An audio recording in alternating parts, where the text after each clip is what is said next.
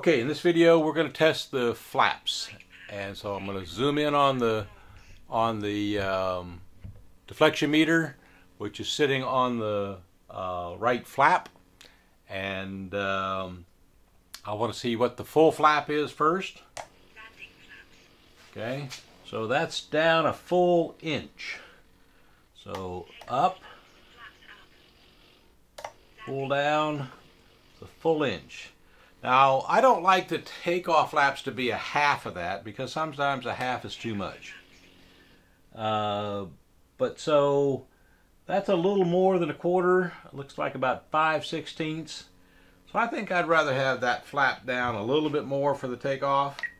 So I'm going to change the flap system to where that position 1 is down to about 3/8. So let me select position 1, lower it down to about 3/8, right about there. Okay, so that's probably an easy number to remember. Okay, so that's a minus. It went from minus 75. I'm sorry, from minus 100, which is flaps up, to minus 25, and that's what I'm going to set for the takeoff flaps. Okay, and you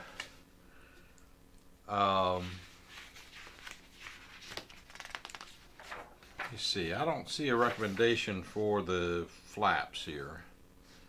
From the book, I don't see a flap recommendation.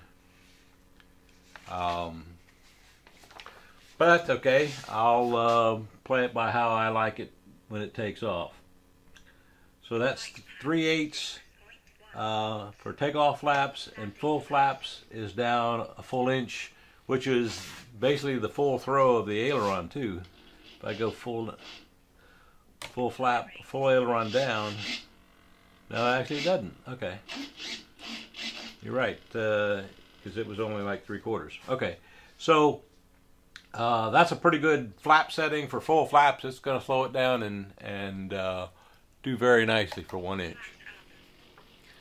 Okay, off camera I'll do the same thing and test it on the other side, but because it's on a Y connector, I'm pretty sure they're going to be the same. Okay, one more point about the flaps. I just tested the other side and it looked like it was off, but it really wasn't. When you try to use this device, getting these things exactly in the same point on both sides of the wing is difficult. So what might look like an 1/8 or even a little bit longer off might be just because you have it at a different angle this way or that way, and not exactly the same on both sides. Don't worry about that.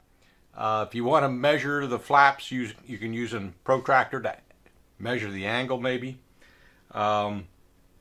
But what really is going to happen is when you do the maiden flight, you'll test the flaps at a high altitude,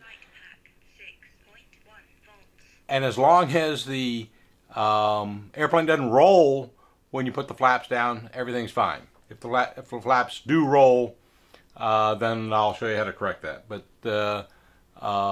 testing the other side is an approximation, not an exact science.